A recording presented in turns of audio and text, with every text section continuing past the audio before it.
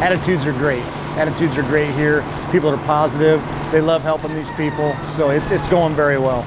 And everybody's just pumped to try to get out, to get some lines back up and hopefully get some people back on. Maybe a little bit more.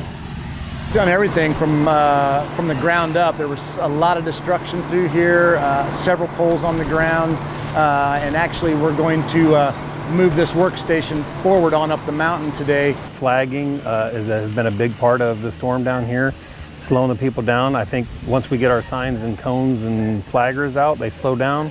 It's been 4 months now since they had power, so they're not used to having people on the roads working.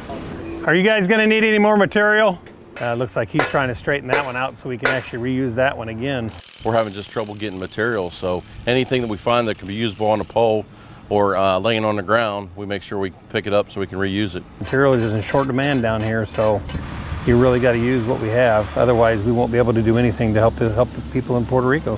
For being out of power for 4 months, it's unbelievably how nice they are. They're happy, they're thanking us, they're waving at us.